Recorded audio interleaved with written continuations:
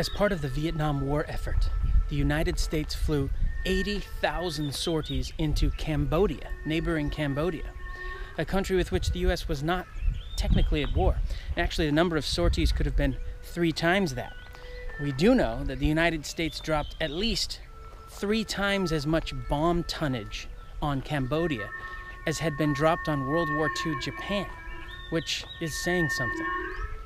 Now, the targets of the US campaign, this secret war in Cambodia: North Vietnamese forces who used Cambodia as a travel route where they could evade US forces in South Vietnam, and North Vietnamese forces who were stationed here, as well as the armed wing of the Communist Party of Kampuchea, otherwise known as the Khmer Rouge. But there's a major dilemma when it comes to bombing, obviously. See, someone runs through a village and slices everyone's throat with a knife. That person's crazy, and they've committed mass murder, and it's terrible, and we all condemn it. But someone in a uniform drops a bomb from the sky with the same result, indeed, an even more destructive result. Not just all human life, but everything else is destroyed. You know, that's just war. That's just the way it is. We certainly don't condemn that person, that pilot, or the person who gave the order, in the same way we'd condemn someone who did the same thing just with a knife instead of a bomb. Bombs are anything but surgical. In fact, they're the opposite of surgical. They more or less guarantee murder. And certainly if you use them a lot, if you're planning on dropping thousands or tens of thousands or hundreds of thousands, you're guaranteeing mass murder, murder on a massive scale.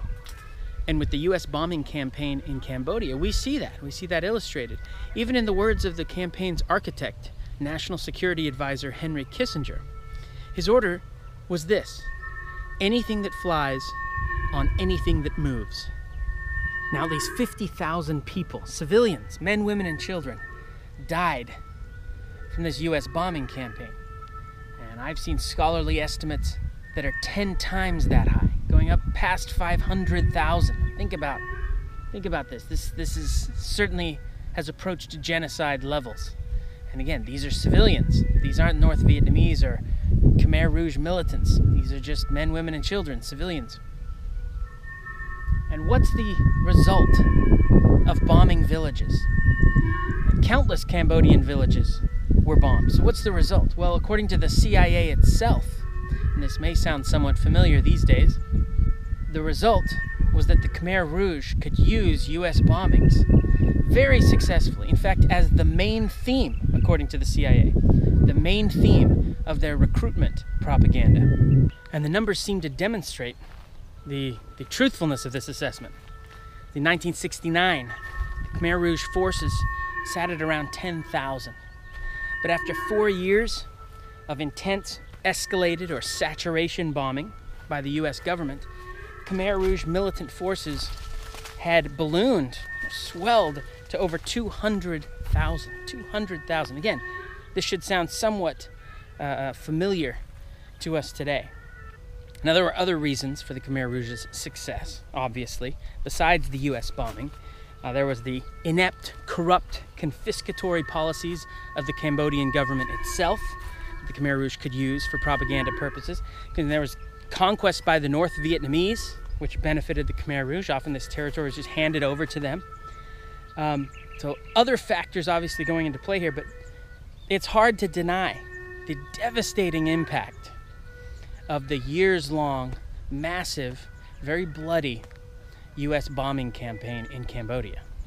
Speaking of the Cambodian government, in 1970, the regime of Prince Sihanouk was booted out in a coup led by a general named Lon Nol. And there is some evidence that the US may have been involved here too in orchestrating this coup. Now, this evidence is anything but certain. We can't speak about this with any certainty, but that there are a few things we can say about this coup and about those involved. The Lon Nol's deputy prime minister, later prime minister, a guy named Sidik Matak, may have been a CIA asset. And in 1969, the year before the coup, it may have been, probably was him, who suggested to Lon Nol the idea of the coup in the first place, the idea of getting rid of the prince. Lon Nol himself that same year, 1969, may have been in touch with the U.S. military, possibly to sort of measure their level of support should such a coup take place. Certainly the prince himself felt the CIA had orchestrated the coup. In a 1973 book, he explicitly blamed the CIA for engineering the coup that had him booted out of power. So, what is the truth? Who knows? I don't know. And as yet, as I mentioned, we can't say anything with certainty. One thing we can say is that after the coup, no question, the new right-wing Lon Nol regime was backed by the U.S. government. Well, desperate to get power back, Prince Sihanouk allies with the Khmer Rouge, the new government's most powerful enemy, right? He allies with them. Meanwhile, the Viet Cong, the North Vietnamese, you know, they're not liking developments in Cambodia. This new regime, this new right-wing regime, will be anti-Vietnam, obviously, anti-North Vietnam. And so the Viet Cong is moving deeper and deeper into Cambodian territory to prevent the establishment of, you know, American bases, an American position in Cambodia. Okay, so these are very alarming developments to the Vietnamese, but that movement into Cambodia will invite more American bombings, which it does, and it turns out a lot more American bombings. And this allows the Khmer Rouge to continue and even ratchet up their propaganda efforts, their recruitment efforts, very successfully. They're telling people now that the Lon Nol regime is actually inviting these U.S. bombings. And it turns out to actually be true. But anyway, this is what they tell people, and they say, look, unless you want to turn to foreigners, what's the most, what local force has the most chance of being able to topple the Lon Nol regime and thus bring about an end to the U.S. killings? Well, it's us, the Khmer Rouge, of course. This is very successful in terms of recruitment. And all the while, the American bombings were used not just as a recruitment tool, but also as an excuse to purge moderates from the party, as well as to implement ever more radical, ever more brutal policies.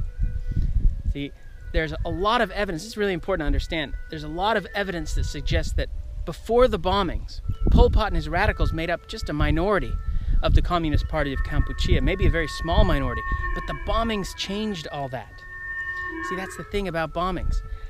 They have a knack not just for incinerating and burning and maiming, but also for militarizing and radicalizing. Well, with the signing of the Paris Peace Accords, the Khmer Rouge's story seems confirmed when the bombing stops in Vietnam, when the bombings stop in Laos, but not in Cambodia. In Cambodia, the bombings, the U.S. bombings, keep going. Why? Well, to protect the Lon Nol regime. In fact, the Lon Nol regime was providing intelligence to the U.S. military, you know, identifying alleged enemy training camps, which would then be hit by U.S. bombs. Well, it turns out lots of these enemy training camps are actually just gatherings of Lon Nol's own political enemies, gatherings in villages. So the U.S. is hitting countless villages, as well as towns across Cambodia. Uncle Sam is leveling these villages and towns. Okay? Many of these people will die burning to death in their fallen houses. This is really, really devastating stuff. Most of the bombs are dropped in these last few months.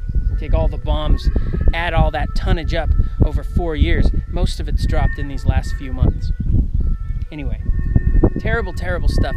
Devastating and a great boon to the Khmer Rouge. Finally, Congress and the Supreme Court forced President Nixon to bring an end to the killing in Cambodia too. Well, when victorious Khmer Rouge forces marched into Phnom Penh in April 1975, they ordered the evacuation of the city. They emptied the city. In fact, they emptied all of Cambodia's cities and towns. Just emptied them. And the excuse they gave was that the Americans were going to bomb Phnom Penh.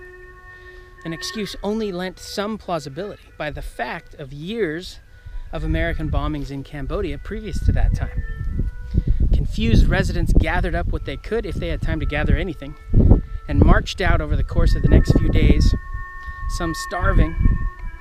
There was looting and other craziness, and they were marched out into the countryside, destination unknown. Of course, they'll be herded onto collectivized farms, where they'll be worked to death, starved, executed, to the tune of 2 to 3 million Cambodians dead. Okay, this represents a fifth to a quarter of the entire country's population. In order to accomplish Pol Pot's dream of a totally agrarian, completely self-sufficient Khmer communist utopia, one of the great disasters in human history. In fact, I'm standing in front of one of Pol Pot's famous killing fields. There were hundreds of killing fields around Cambodia. Surely they've not all been discovered. These are mass grave sites. These would be the Khmer Rouge equivalent to death camps, mass execution sites.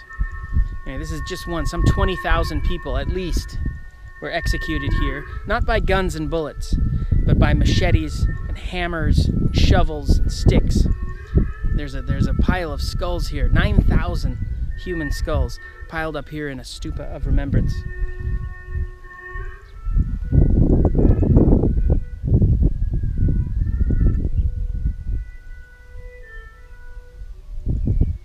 In 1979, Vietnam invaded Cambodia and kicked out the Khmer Rouge regime. But incredibly, the United States then backed the Khmer Rouge regime. Now, why would it do this? Because at that point, US foreign policy was focused on isolating Vietnam in the region, and that meant supporting Pol Pot and his still sizable guerrilla army, which had been driven to the Thai-Cambodia border area. The US government propped up the Khmer Rouge as the legitimate Cambodian government in the United Nations. The US encouraged the Chinese to directly aid militarily and financially the Khmer Rouge and Pol Pot. US may have contributed to that. The US certainly did contribute millions, tens of millions in aid and weapons to Khmer Rouge affiliated groups and guerrillas. And all the while, obviously, the US made no attempt to apprehend Pol Pot, much less see him, on trial. This would have opened a particularly unsavory can of worms for some within the US government itself, not to mention the Cambodian government. There's some former Khmer Rouge officials there too who would rather not see this. So as a result, the Khmer Rouge continued to live on, indeed bolstered by United States support in the UN, as well as financial and material support directly and through the Chinese. The US also encouraged UN relief agencies to provide relief, which then ended up in Khmer Rouge hands. The US refused to use the word genocide to describe what had happened in Cambodia. It wasn't until 1989 that the US finally officially used the word genocide to describe Khmer Rouge activities while it had been in charge in Cambodia. Now, the US did resettle 150,000 Cambodians who'd been made refugees by the Vietnamese invasion in the United States. But US culpability and complicity in the continued existence of and strengthening of the Khmer Rouge along that Thai-Cambodian border region for years after the genocide, after it's being ousted from Phnom Penh, that's undeniable. Did US bombing in Cambodia help grow the Khmer Rouge and pave the way for its eventual rise to power, not to mention the 4-year nightmare that followed? Did US bolstering of the Khmer Rouge help keep Pol Pot alive from 1979 all the way till his death in 1998? Of course, if all this is true, it was done without the knowledge of the American taxpayer who paid for it all while being spoon-fed a more palatable narrative. In any case, you be the judge.